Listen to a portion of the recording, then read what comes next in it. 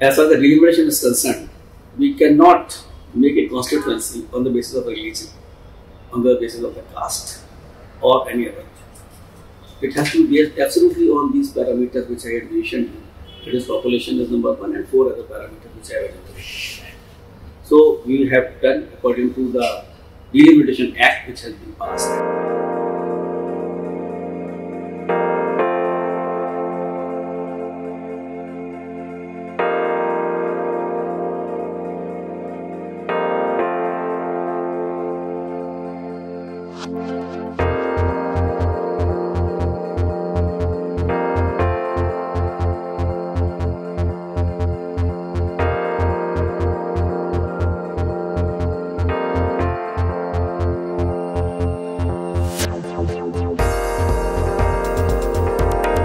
We have had a meeting with all the stakeholders in the Election Commission, and we had gone to Jammu and Kashmir both, and we have visited some other areas as well as Kishtwar we have seen, and we have gone to Anantnag, we have gone to other places also, where we have met something around 200 groups consisting of around 800 persons. This is the first time that the Delimitation Commission has gone prior to this decision to meet the persons, to know their aspirations. We want to know from the public, we want to know from the persons on the ground that what are their aspirations, why, what is needed for the delimitation. So we considered all their points, and after that we have made a draft delimitation, and we have also consulted our associate members, and their objections were also considered. Initial draft was given to them, then they gave objections, we have met certain objections, we have again made a final draft, so we also gave it to them. They have also given certain more suggestions, and after that we are going to put it in public. So now the final draft is almost ready. We will put it in public, and if anybody objects or give any suggestions to that, we will have a hearing, where maybe virtual or a sitting meeting.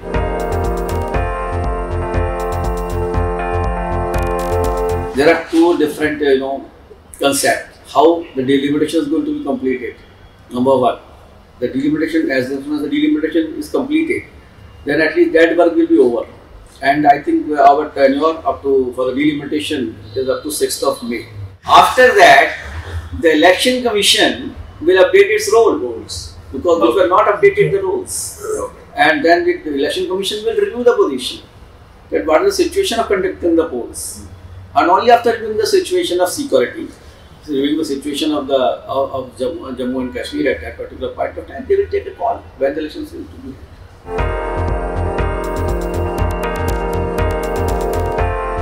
If you see the last Delimitation Commission, when was it held? It took 7 years to complete. 7 years. I think you should know about it. It was set up in 87. It gave its result in 95. It took 7 years to complete its exercise. And when we had asked that we want to have a final report about it, that how these constituencies have been framed, so that we was told that the report is not there. The report is missing. Only these are the constituencies which are there. So the commission had absolutely very open task without any report has to go about it. Therefore, the commission decided to go to the ground, and as I told you, that we had direct meeting with the persons and the choices of those persons. Even the earlier Delimitation Commission had accepted certain principles, like the main objection of associate member is that it should have been done absolutely on the population basis. Can it be?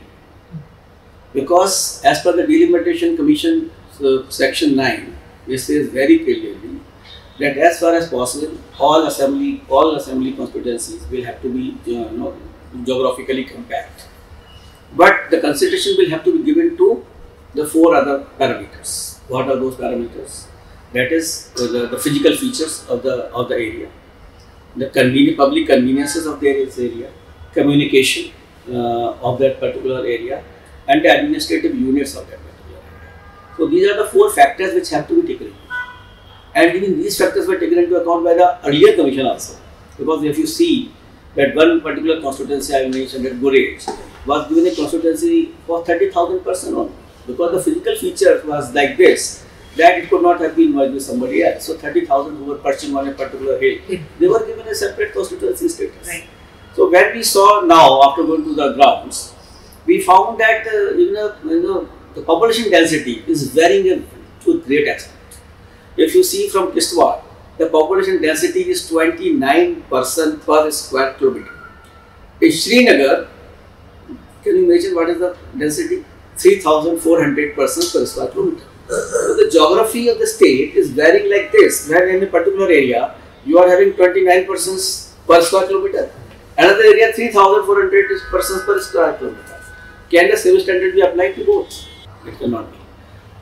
When we had gone to Kishtwar, the persons came there and he told me that I have taken 2 days to reach to this headquarters. So I want certain that my MLA should be there to whom I can tell at least in 1 day time. Even MLAs came that even if I want to take a whole constituency area myself, I will have to take almost a month to visit this constituency. So the constituency will have to be provided so that the persons can redress the grievances, the development of that area can take place. So therefore, and some more areas have developed, something more has come like this. Earlier there were 12 districts, now there are 20 districts. Earlier there were 252 tehsils, now there are 207 tehsils, 4 times. So these anomalies will have to go out, and therefore we got chart and maps prepared by the Ministry of Electronic Technology also, that how is the topography of each and every constituency in the district. On the hills how many persons are living, and on the hills how many persons are not living in another area. So we have gone absolutely district wise, the constituency wise and the AC wise, charts also we have seen. The population density we have seen, the physical features we have seen, the conveniences have been seen, the administrative units we have seen that. After that, and ultimately it is one unit territory. It cannot be divided into 2 zones. It is one unit territory, Jammu and Kashmir. So we have to decide in according to these parameters, and equally we have decided that. You were also saying that it has to be in one district, most of the constituencies. All constituencies now are in one district only. They are not spreading from one district to another. That was a big challenge before the commission. If you would say that it should be done only on the population, then I can give it to my junior. Now this is a population of 1.2 crore of whole this thing. One constituency comes, average population 1,36,000. Wherever 136 said put it line, make another constituency. Is it possible? The commission is not sitting for that. And we have taken the concern, we have made it like this, we have directly gone to the public.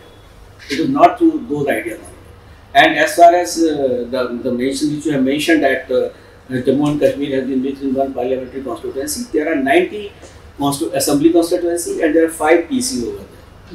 So each and every parliamentary constituency should have 18 assembly constituencies. We have made it according to that Anantnag has been added to the adjoining areas. It is not that we are not making any island at all. And we are seeing as a one unit. So 18 constituencies we have created with one parliament. So I think now everybody has to see to it as a one unit, and they will have to see to it that it is absolutely the Delimitation Commission is hearing the person's choice, person's wishes also. And according to that we are making a delimitation.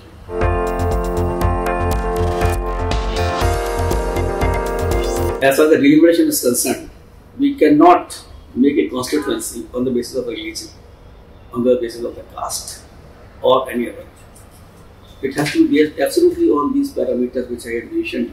It is population is number 1 and 4 other parameters which I have mentioned. So we have done according to the Delimitation Act which has been passed. Except that during this particular delimitation, 9 constituencies have been kept reserved for scheduled tribes, which were not occurred to there at all. So this is a new thing which we done for the delimitation, that 9 ST constituencies were also. So only SC constituencies were there, 7 SC constituencies were there. Now it has come. So we have the 9 constituencies depending upon the higher percentage of the scheduled tribe in that particular constituencies. Would you make a recommendation on the Kashmiri Pandits outside of the remit of the Delimitation Commission? That Delimitation Commission will consider in its final discussion.